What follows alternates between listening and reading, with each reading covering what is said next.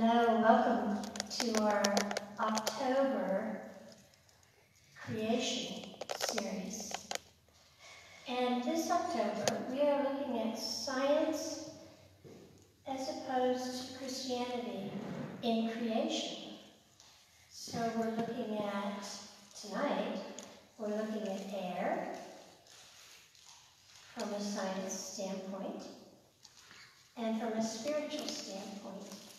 Next week, we're looking at the web of life from a science standpoint and from a Christian standpoint. And in 2.5 weeks, we are looking at air from a science standpoint, which might be water law, and from a spiritual standpoint. So thank you for coming. And tonight we have some service corps participants. The first one is Sidnee Everhart, and she is from North Carolina. She went to Swanee, the University of the South, and she got a degree in biology and ecology and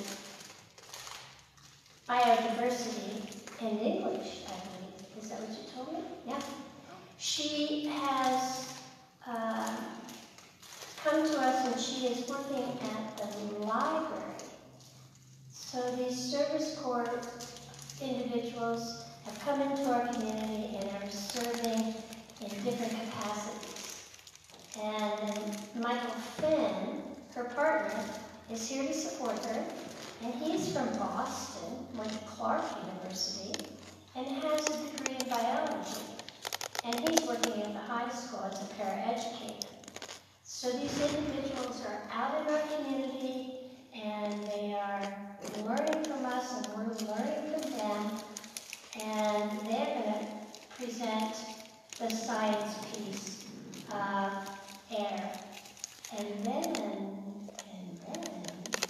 we have our fabulous Connie Keller, who is going to be speaking and guiding us to the spirit of the air, which she so demonstrates all the time.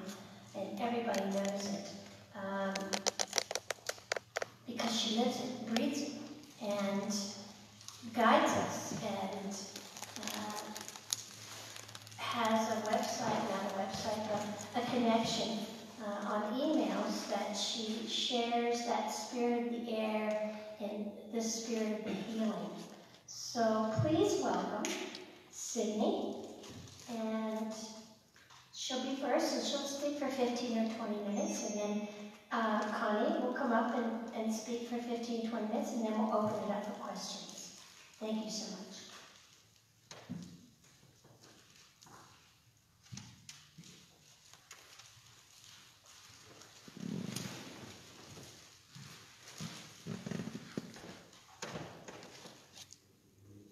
Okay, howdy folks, good evening. Michael and I co-wrote a little script for tonight, which I'll be reading. This room generally covers air quality and Cody, and like what air quality is and what air is like. So I hope you enjoy and learn something and see questions. If we're going to understand air quality, we're going to have to understand air at least a very basic level. So what exactly is air? It's a sort of chemical soup, if you will. It's 78% nitrogen, thereabouts, and about 21% oxygen. Then from O2, which is what we breathe in, O3, which is ozone. It's about 0.9% argon, 0.3 to 4% water vapor, and around 0.04% carbon dioxide. There are also trace amounts of neon, helium, methane, krypton, and particulate matter, such as the PM2.5 you might have heard about from wildfires. So when we breathe in this mixture. Our bloodstream mainly exchanges oxygen and carbon dioxide, which I'm sure you're all familiar with from maybe high school biology or something like that. But there are still small amounts of nitrogen, for example, in our bloodstream. These small quantities of ordinary unharmful things like nitrogen enter our bloodstream because the partial pressure of these gases is lower in our bloodstream than in the air we breathe. So, partial pressure, if you're not familiar with that term, is the tendency for gases to go from high pressure to low pressure. So if you take two gases, both having some sort of pressure, and combine them in the same space, that will create the total pressure, and they each have a constituent partial pressure.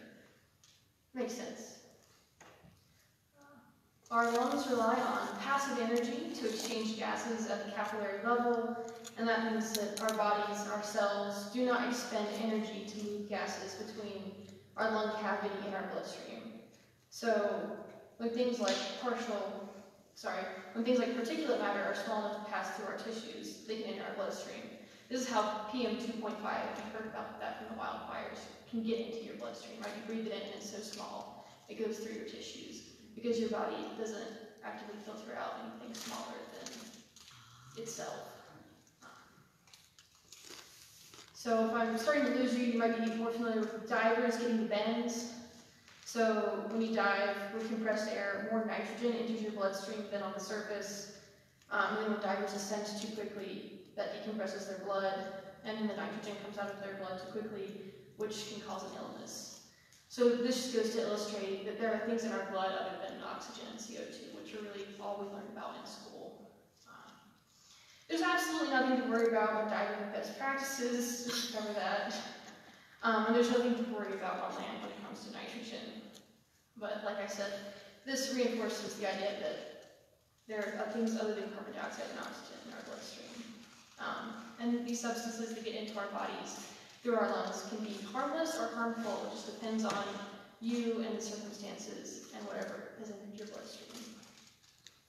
So now that we're connecting with what the stuff we breathe in is on a material level, let's zoom out from our immediate relationship with air breathing to the atmosphere in general. We live in the troposphere. That's where the weather is. And there's also the stratosphere, mesosphere, thermosphere, and exosphere. These layers in the atmosphere exist because of temperature gradients as you move away from sea level. While I would love to take the next 10 minutes to talk to you about the physics of why these layers exist, all you really need to know for this talk is that very little gas is exchanged between the layers, right? So pretty much everything that's in the troposphere is stuck there. But that also, essential trapping allows for things like the water cycle and weather in general to work, right? And numerous natural cycles other than the water cycle also interact with and maintain our atmosphere. These include the carbon cycle, nitrogen cycle, phosphorus cycle, and there are also complex cycles of atmospheric movement. I'm sure you've all watched enough weather in your lives to have a sense of the local cycles of atmospheric movement and also the global cycles. Think of the jet stream. It's these local and global climate cycles that cause some places to sit in air pollution bubbles and for wildfire smoke from the west coast to end up here and at my alma mater in Swanee, Tennessee, and even in New York City. So there are tools that exist to measure air quality and agencies that exist to regulate air pollution. So the most basic and essential tool that we have is the AQI, or the Air Quality Index. It was created by the EPA to inform the public about air safety in the 1970s. It's on a scale of 0 to 500, which rates quantities of ground level ozone, O3, PM, particulate matter, including 2.5 and 10, right, you might have heard about from the wildfires, carbon monoxide, sulfur dioxide, and nitrogen dioxide. Good air quality is considered a rating of 0 to 50. If you have a cell phone, I think that would be a great time to do a little group engagement. Pull out your phone, look at your weather app, scroll down if your app is similar to mine from Apple, and you'll probably see an air quality rating. And I bet it's at least average, and it's probably even good, right? That's the AQI. Cody's average for this year is 33, so that might make it seem like Cody is healthy, but that doesn't account for extremes. on certain days. And it also doesn't really account for the impacts of wildfires. Yeah. So the AQI was invented by the EPA in the 1970s, right? And so it is a relatively effective tool in regards to pollutants from urban settings in the 1970s. Cody 2021 isn't exactly an urban center from several decades ago, and especially where modern forest fires are concerned. So yes, ground level ozone, particulate matter, which does come from wildfires, carbon monoxide, sulfur dioxide, and nitrogen dioxide are all covered under the Clean Air Act and measured by the AQI.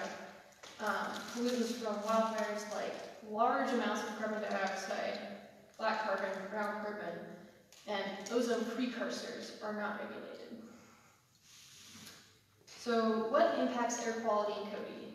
Well, there are anthropogenic emissions. Those come from things like transportation and industry, and they're considered to be directly tied to human tasks, but most are accurately covered under the AQI.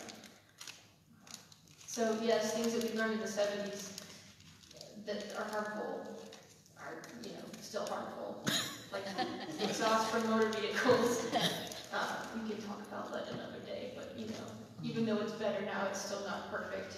As we all know, breathing carbon monoxide is just not good for you, right? But wildfires are also a major player in Cody's air quality. Forest fires produce carbon dioxide, black carbon, brown carbon, and ozone precursors, as well as volatile and semi-volatile organic material and nitrogen oxides. Volatile organic material can become particulate matter downstream in the atmosphere, right? So it can react in the atmosphere, become a different compound from when it's stripped out. And NO, or nitrous oxide, or nitrous oxide compounds are the molecules that react with other things in the atmosphere called acid rain, in part. So a notable danger is particulate matter 2.5. I know I've talked a lot about this, but this is one of the main particulates that we know can cause cancer in some individuals that are also from forest fires. So it's 50 times smaller than your red blood cells. You breathe it in, it enters your bloodstream, it causes inflammation. And so that inflammation can lead to a whole host of diseases such as asthma, COPD, and even lung cancer, depending on your individual risk. Which begs the question, what causes wildfires or forest fires? Well, there are natural triggers: lightning, volcanic activity, meteors, and even coal seam fires. They're not necessarily a bad thing. So they're important for serotinous species like the lodgepole pine.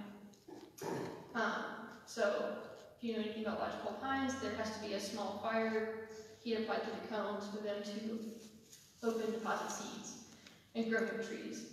And the killing off of some sensitive older individuals and the removal of snags, which are dry dead trees, are important for their succession. So it's a cycling through the population over time, assisted by fire. And this is essentially what we call fire ecology. It doesn't just happen with lodgepole pines, it's in pretty much every ecosystem. And it seriously impacts succession in almost all ecosystems. So healthy fires, as you might hear them referred to, are generally smaller. And what I mean by this is that they're ground fires, they don't travel over large geographic regions, and this means that climbing animals can survive in the crown of the tree, and mammals, fast running, usually charismatic, megafauna, you've heard of them, right? You think of like big, interesting animals, like a deer or bison. They can usually run out of a burning area because they don't have a large geographic distribution when they're healthy. And then when slower individuals can escape, this can naturally cull populations, which means that it selects for more fit individuals and eliminate individuals that might be diseased, right? Causing healthier populations. It's worth noting these are not crown fires, they're ground fires. So a crown fire usually kills the tree because it burns the crown, the top of the tree. And these can be detrimental for tree populations. Most natural fires are frequent, they're geographically limited, and they don't burn at very high temperatures. The wildfires we see today cover large areas, they burn at very high heat, and they often become crown fires. So fires are Fires are partially burning like this because of increased fuel loads, right? We have bigger, hotter fires because of increased fuel loads. And changes in the climate. It's climate change. So there are anthropogenic triggers for forest fires, campfires, burning equipment, cigarettes, intentional acts of arson, and according to the National Park Service, 85% of wildfires today are caused by anthropogenic triggers. But there are actually a couple types of anthropogenic burn triggers. Controlled burns and prescribed fires mimic natural fires.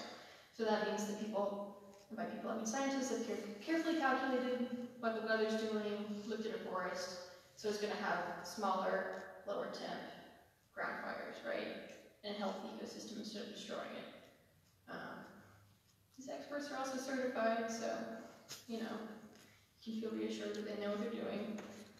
They often do ecological thinning before burn, which means that they remove fuel loads, right? So they don't have fire ladders to go up trees and become ground fires. There's also native land management. So groups of native peoples in North America and globally have been using intentional fire to manage landscape for thousands of years. The killing of indigenous people, the deprivation and loss of tradition, and the implementation of a reservation system is partially responsible for the fuel load buildup that is causing catastrophic fires today. So indigenous people were burning for ceremonial use in the forests, and also to make forests more livable for them when they had control of the majority of the continent. These were generally small or ethnicity fires, and helped them often select for culturally important plants and for healthy game. And to go a little bit further out on the limb here, after thousands of years of living in what we now call the United States, the native peoples seem to have determined, at least where fire is concerned, generally what is most livable for this continent, which are frequent small fires. Before most of our ancestors arrived here, and the U.S. government supported the widespread native practice of burning. The government suppressed the widespread native practice of burning that is integral to managing our ecosystems for livability, right? So our continent generally needs these small fires that the native peoples were managing for thousands of years before the U.S. government suppressed that fire management and the cultures associated with them. Another reason that forest fires are becoming bigger, longer, more intense, and more devastating is because of climate change. Specifically, the climate change forest fire feedback loop. So basically, when you have deforestation in general, this leads to what we call cumulative deforestation, which is where you lose large amounts of trees or whole forest ecosystems over large areas.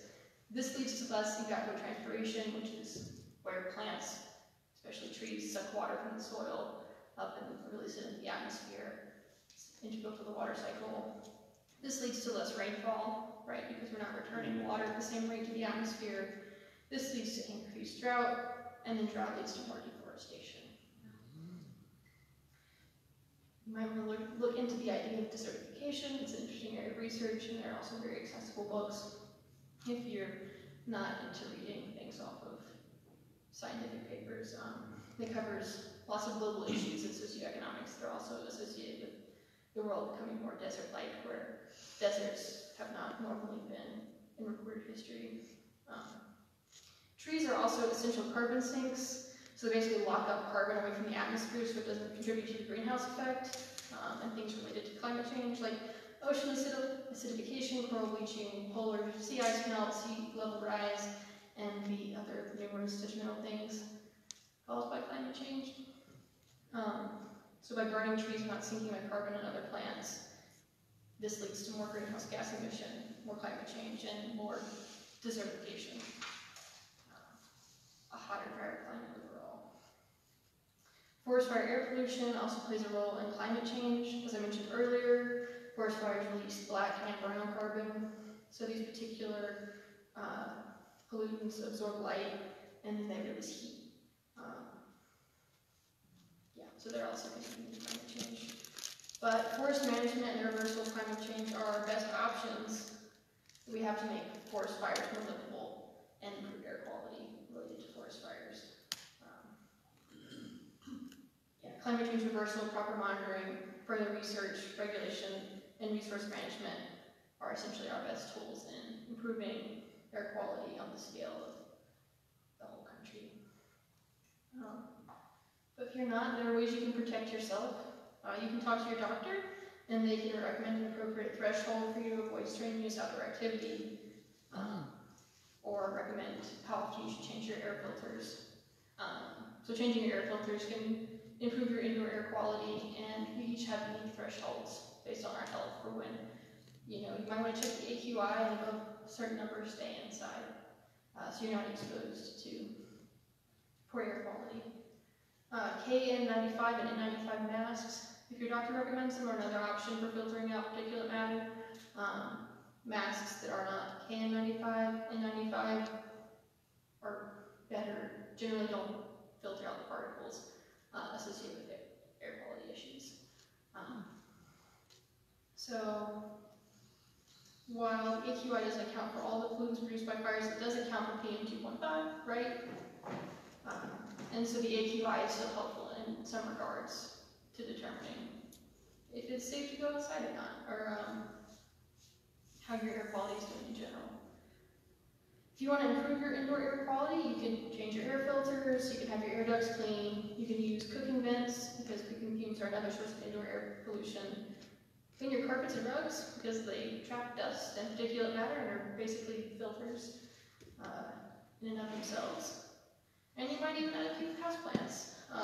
Peace lilies, snake plant, pathos, palms, bromeliads, ivy, spider plants, and ferns are just a few options that are known or at least pointed to improving indoor air quality, and they're pretty available on the market. Mosses are also amazing at trapping air pollution. Shameless plug for Michael. You can find lots of interesting and creative decorative ways to add them to your home decor. There are also a lot of ways that you can get involved in improving air quality, the quality of air locally, and for the future. So if you want to get involved in the climate change advocacy group, you can do that, or you can just walk and swift drive maybe a few more times a week. You can learn more about forest management and how you can better manage your own property. And you can even encourage native ecosystem reforesting projects, right? You're building back carbon sinks that you might have lost. Or you can do something as simple as plant a tree at your house. The options are really limitless. And the effort is from very simple to life absorbing. I'm sorry this has been very long. Thank you all for listening. Yeah, thank you.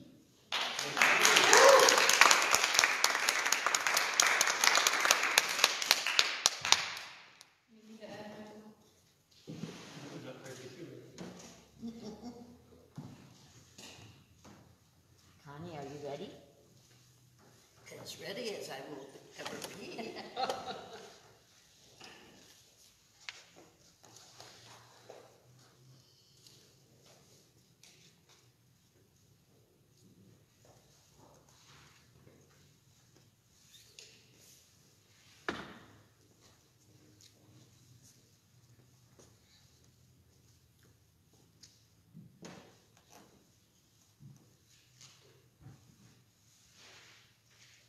Well, I am not going to talk about anything scientific. Yay! I would be drummed out of the church and the scientific community if I attempted that.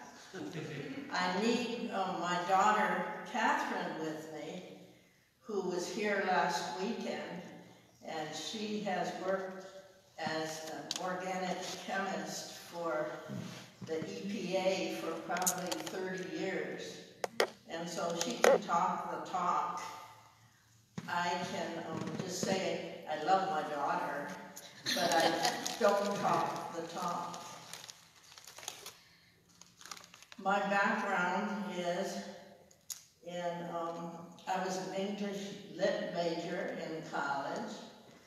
I read a lot of poetry, songs, essays about wind, about spirit. One of the great adventures in my life was when I did EFM, Education for Ministry, which I was in about 1990. We had our first group here in Cody, and I got very excited about Genesis. My love of, I've always loved the Bible. I grew up in a home where we loved the Bible. My father was an Episcopal priest. We were storytelling people at our house. The Bible for me is storytelling, wonderful storytelling. And I had always been more of a New Testament person. That's where my interest had been until I took EFM and discovered the wonder of Genesis. And Genesis changed a lot of my thinking, my understanding of my world. It's poetry, it's theology, it's energizing, it forms questions, it asks questions. It's just, for me, that was the great part of EFM, was discovering the power in my life of Genesis. And so I have here with me my EFM Bible. And my EFM Bible has a wonderful cover on it, made for me by our dear, dear friend, Carrie Gash, who was part of the original EFM group here in Cody, and she's been dead for a long time now. An energized, exciting, loving person who gave her life, shared her life in so many ways that enabled me to be a different, stronger, better person, a better mentor in EFM, and she made book covers for us, for our Bibles. And I will use this until the day I die. And she gave it to me. And I think, Jane, you might have one. I'm not sure who all, but it's very powerful for me that my Bible. I'm a writer I scribble, I underline, I put in question marks, I argue, I identify things that are theological statements. I found it, because of EFM, I just found all different levels and new places that the Bible stories could take me. And this creation story was particularly powerful for me. I had always kind of downvalued it, and it became such a powerful thing for me that I can look in a garden and I'm looking for Adam and Eve behind the bushes. It kind of gave a strength and a vision to me of what creation is, and it's made me appreciate the stories in new ways. I used colored pens. I mean, it's a mess. If you looked at my Bible and your orientation was, this is a sacred book, and I have things underlined and questions, and once in a while I even said bullshit. So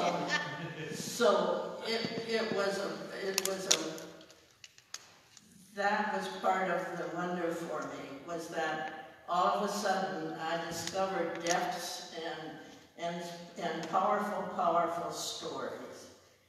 And the stories that moved me often had wind in them.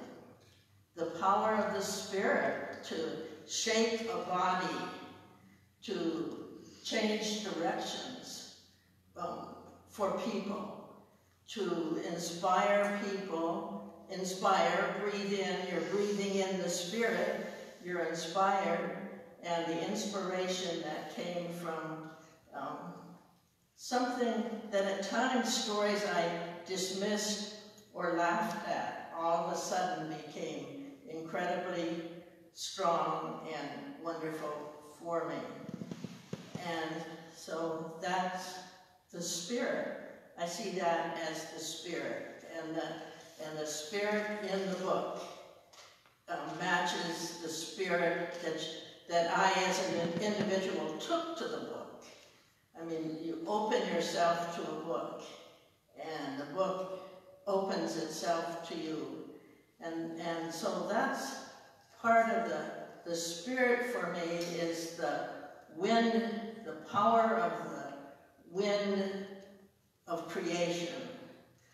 The Spirit of God is what opens the world, makes it possible to ask really difficult questions, no matter where you are or what you're doing. If you just lost a baby, and I can remember arguing with the book and being scared. At that point, when I lost a baby, I was living in Alaska, and I was 250 miles away from the nearest road, the nearest doctor. But I had wonderful medicine women, they called them, Spirit-filled, perhaps not what I would identify at that point as spirit, but I very strongly identify it now as Spirit.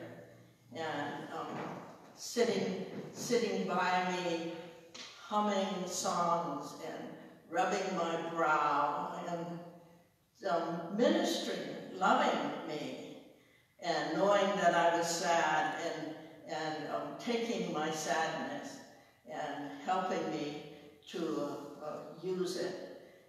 And so that's part of the story. The power of, we were on a freighter one time going from Honolulu to New York City, and we went through the Panama Canal and ran into the tail end of a hurricane. And a ship like that is huge. You could have quite a few of these churches in the ship. And to hear the propeller whirling in the air as the ship dives down in a wave and comes up again. I mean, that's power. And that's power of water and power of the Spirit. And so that is part of my picture of wind and the Spirit.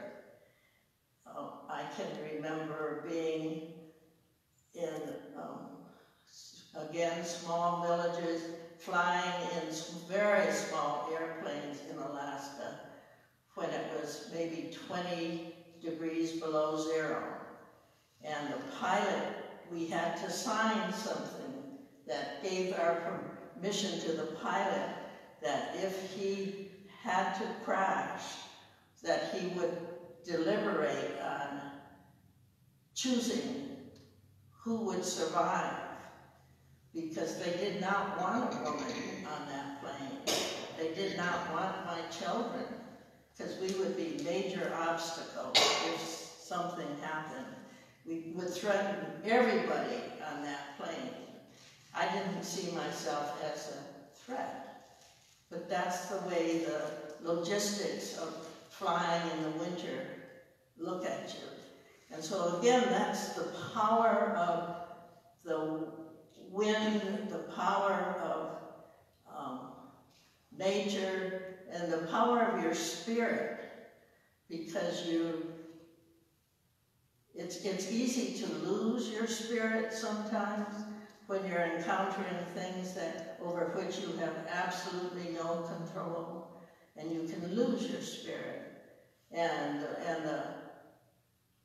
being able to retain your spirit and sit around 2 months later and tell the stories and laugh. It took a while before you could do that, especially the laughter, or look at my 2 little girls and think, what made me think I needed to take them on that plane anyways? They could have gone 2 months later and gotten the same shots, seen the same dentist. I didn't really have to do it at that time, but somehow I felt I had to do it. And it was the spirit, it was the power of wind, and that has affected my own personal theology.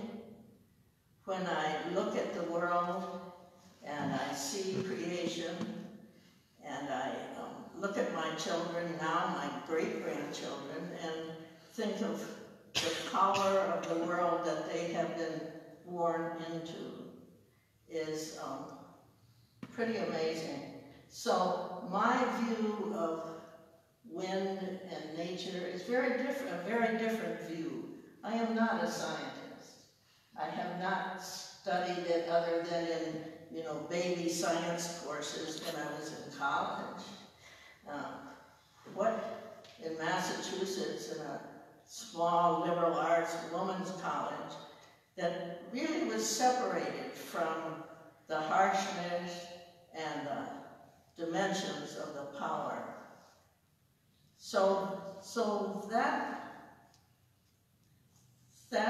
has really affected my whole vision of my world, of my family, and it's also made me appreciate being part of a tradition where so much of our music in the church speaks of spirit and wind and, wind blow on me. Do I really mean that? And I can remember some winds that I didn't want to blow on me. So it's just given a whole different dimension. And so my reading of wind and power is very different than a scientist. Mine is more of a poet's, perhaps, or a survivor. I think of the things that I survived in, not just in Alaska, in Wyoming. I've been hiking and out caught. I've been in a car in a storm that if that wind had blown the car off the highway, which it certainly felt like it could do, my life would have a different ending. I wouldn't be here to tell you these ramblings of mine about the Spirit, but some of my favorite hymns, and when Jim plays them on the organ and they, come out, it's just miraculous. I mean, it affects my soul, and they are some of the strongest, in my mind, hymns in the hymn book. I mean, I'm surprised the hymn book can hold those hymns. Why haven't they blown away? Why aren't they in the Tsitsi or somewhere? How could they still be here? And so that's my reading of the power of spirit, which I think of as the power of wind and the gift, the perception that gives us, not just H2O, hydrogen and oxygen doing its thing. That's pretty amazing. But there's so much more, bigger, and scary, and strengthening. So I guess that's my comments about wind and its place in my creation story. My story is different than anybody else's here, but that's where I am. Thank you, Connie. Thank you.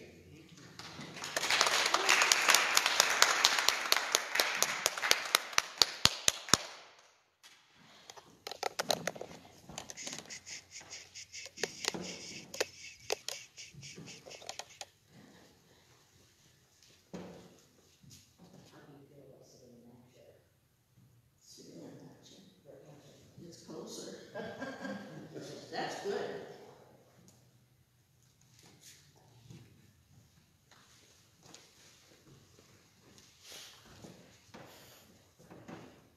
Wow, some real powerful stuff here. Good to see that, Prince.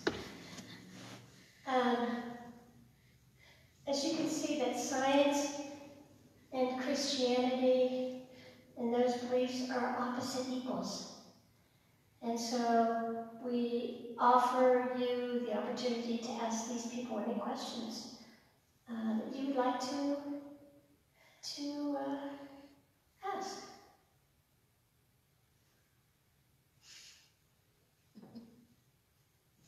I have a question about, I loved what Connie was saying about how humans for so long have understood wind and air as both life-giving and destructive. And you talked about that in your stories. And so we take that and we wrap it into those experiences and wrap them into our sense of who God is and who we are in God and our spirituality. And I'm just wondering now, in the years since, say, the 1970s, when the EPA did all that, like, realizing that now air can threaten us and give us life in a whole new way, in ways because humans have changed the composition of air. And I'm just wondering kind of what a spirituality of a post-pollution age looks like in terms of understanding the Holy Spirit. Are there new metaphors?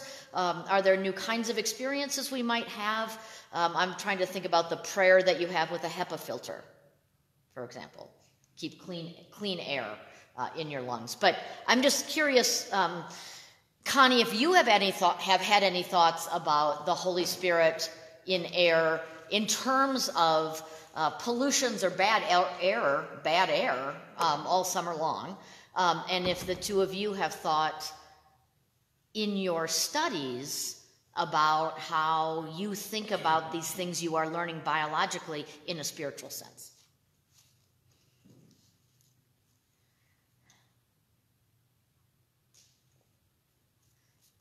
Well, I think that certainly whatever you learn as you are learning, and I think we learn until we die. I certainly hope I do. And so I'm looking forward to what are the new things I may learn tomorrow or in 10 years. If my mind, I'll be 95 then, what will I be learning at that point? But it is, there's so many things to learn, and I think that each thing you learn adds to the dimension of what you are learning about. So you don't toss out something because you learned something new. In my mind, you add to what you knew about spirit and wind, you add to it, so it becomes bigger. It becomes more complex sometimes. And sometimes you toss some stuff out. And that makes as much change as if you bring new stuff in. So Yeah, I definitely would say that if you're alive and aware that you're alive, you're changing every day, and your perception of the power, I mean, the immense power in wind is just scary, overwhelming for me. When I've been out in the mountains, and you hear that wind, and you hear the trees cracking, and you hear branches creaking, and there's no way to avoid the power that is around you. Power is, in my mind, scary, but it's also something that our world has and must have. I mean, we need the currents changing, we need the air changing, we need, if you're a sailor, you certainly need those winds moving you. If you're an outfitter in the mountains, the wind is going to tell you something about where the elk might be or whatever. So we need those things, but they're easy to overlook. I think it's very easy to overlook things that are so close to you. I don't know if that says anything about what you said. Well, to me, I definitely do find like a spirituality in my studies. It's hard not to, as like a Christian and a scientist, I guess, to me at least. Like for example, Sidnee mentioned that I study moss. That was my sort of primary target of my undergraduate studies. And a fun thing about moss is that Sidnee alluded to is that mosses actually can filter air disproportionate to their size. And so when you look at like these very small organisms and you think about how they are part of such a larger, more grand scale than themselves, and they add to that way more than the sum of what they are, I think there's a certain holiness in that and a certain majesty that I feel when I think about that and things like that, just in general. Yeah, I find my work very spiritual. So I majored in biology, which is the study of life, but I also majored in English. So I always try and take things from both the objective and the subjective angle. And so, yeah, looking at like a post-pollution world, we're facing new challenges when it comes to pollution, but I'm also reminded of sort of classical stories of Vesuvius and how we've always been, in the lepers in the Bible, we've always been facing narratives of pollution as human society, even though we have new names for them now, because we are looking at them in different and potentially more objective ways, different names for them, different cycles, but in many ways living out some of the same stories in reimagined ways. Thank you all. Also, just to add, Michael's a double major too, I think. Oh, yeah. I also majored in theater, but I don't usually mention that. Just for the interest. I have a quick question, and I guess a comment. The first question is, do particulate matters and other air pollutants negatively affect plants in their respiration process? Like, does moss, as it filters air as a bioremediating force, does it negatively impact that moss's life? So one of the things about mosses is that they are understudied organisms, so we know generally how they biologically process them. There is some evidence that they are specializing to certain scents. So one specific that I know is copper mines. Certain species have adapted to actually live with a really high amount of copper in their cells. So the jury's still sort of out. There's a lot of evidence to support that they can deal with this and it won't affect their life processes too much. Although that is not to say that it is good for them by any stretch. I would say that like large amounts of ash sitting on top of certain plants For sure. at some point it's not so much air pollution, if you think of it as like aerosol, right? So like invisible, microscopic pollutants and this like airborne debris. That sort of says, if that doesn't get washed off, like kind of can hinder some plants.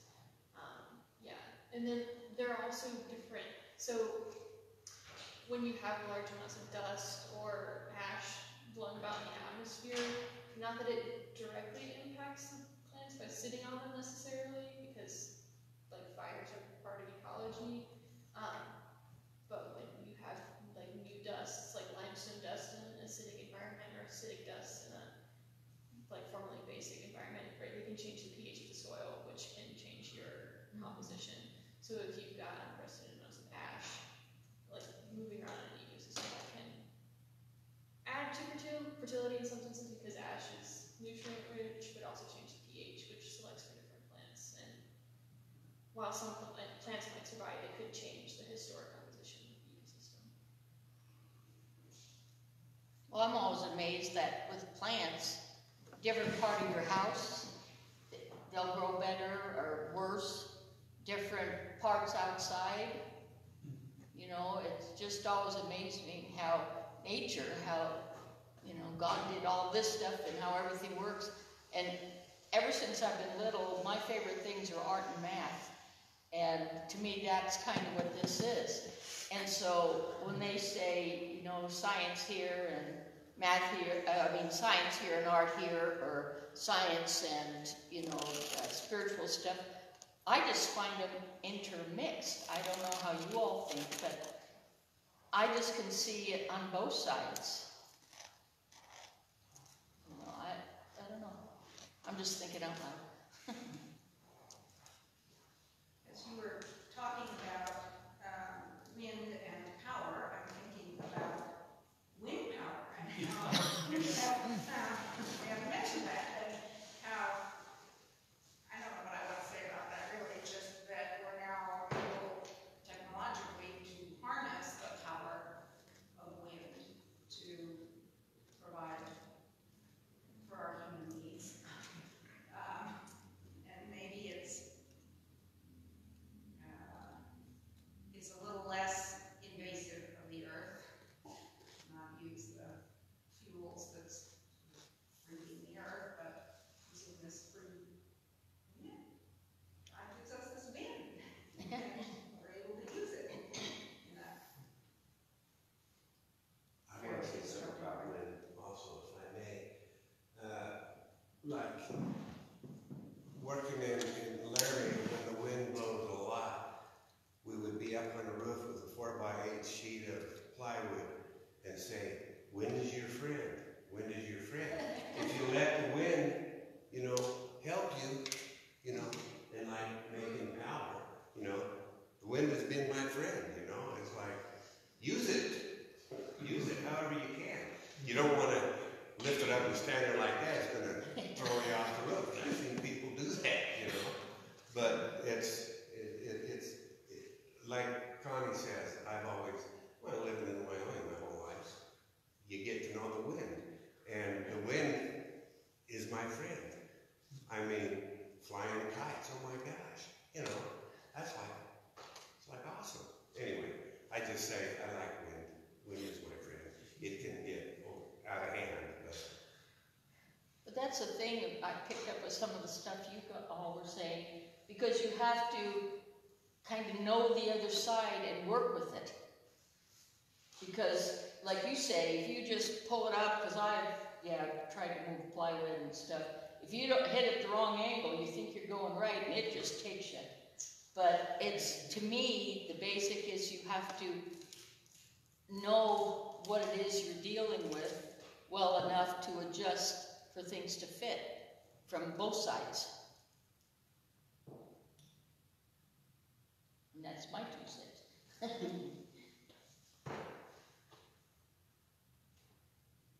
Connie, you inspired me to think about my own story and the way wind played a part of it. And one thing growing up, I always loved a nice breeze. Nothing's nicer on a hot summer night than a breeze. And I always used to say, like, wow, a nice breeze feels like God is surrounding me.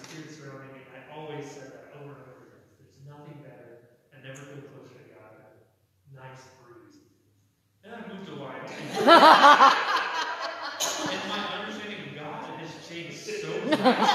Because it's like I had this relationship with the New Testament with God.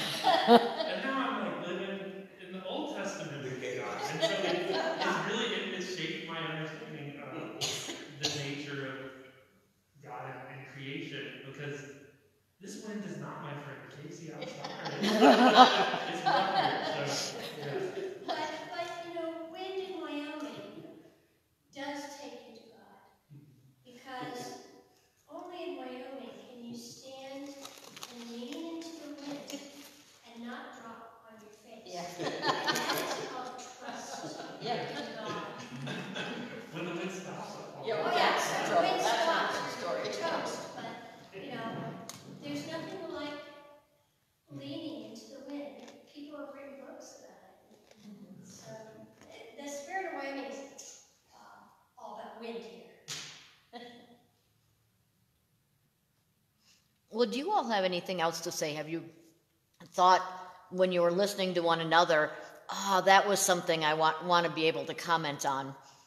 Since Sidnee and Connie actually got to speak, but they didn't get to sort of speak back and forth, and Michael didn't get to speak at all. What inspired you tonight in what you've heard?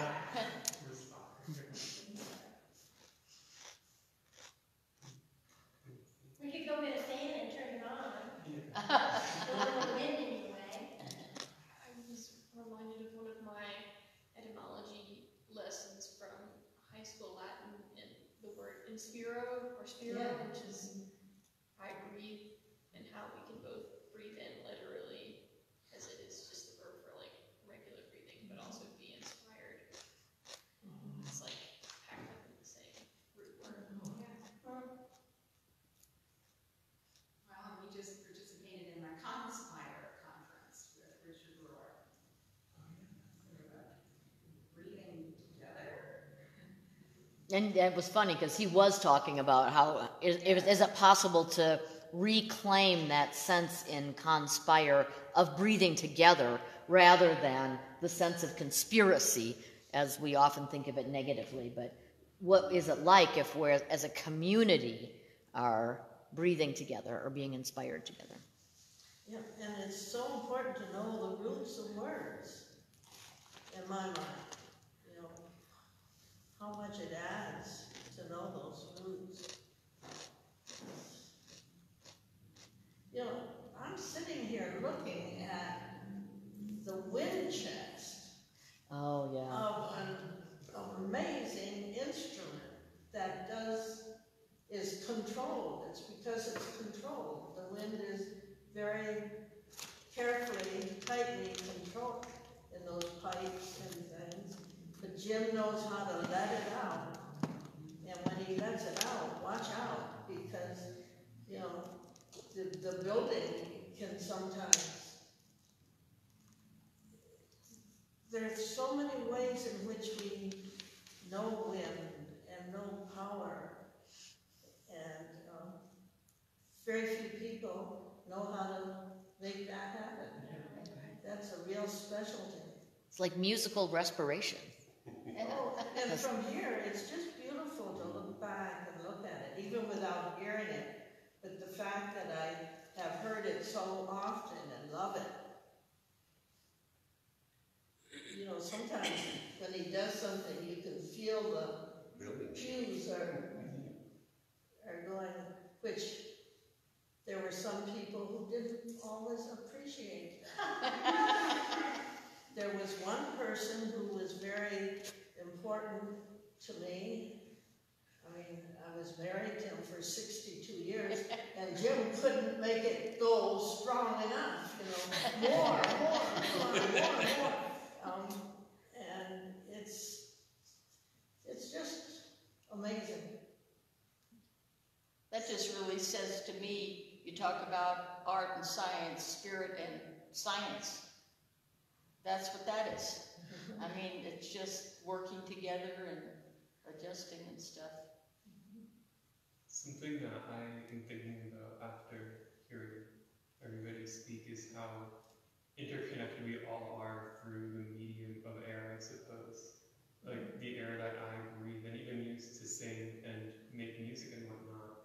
the same air that you all breathe, is the same air that is breathed in by animals, is the air that is produced by plants and other organisms, and in that way we are always very interconnected. And like in forest fires, the suffering of plants becomes my suffering as well, because I breathe in the pollutants, you know. Thank you, Michael.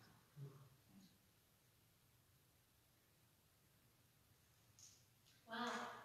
Yeah.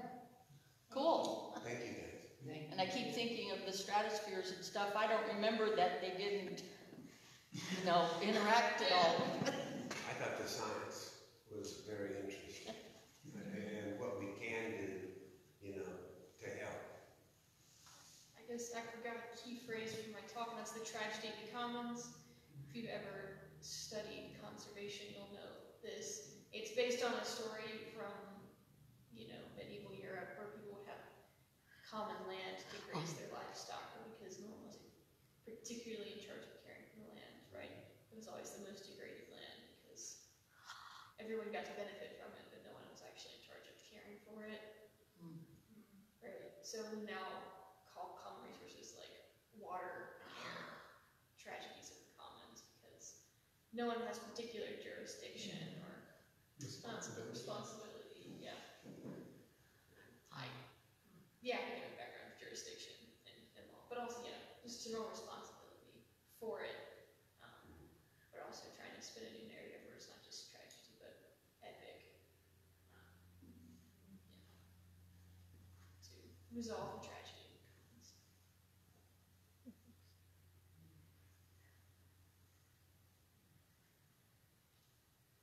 Thank you. Thank you. Thank you all.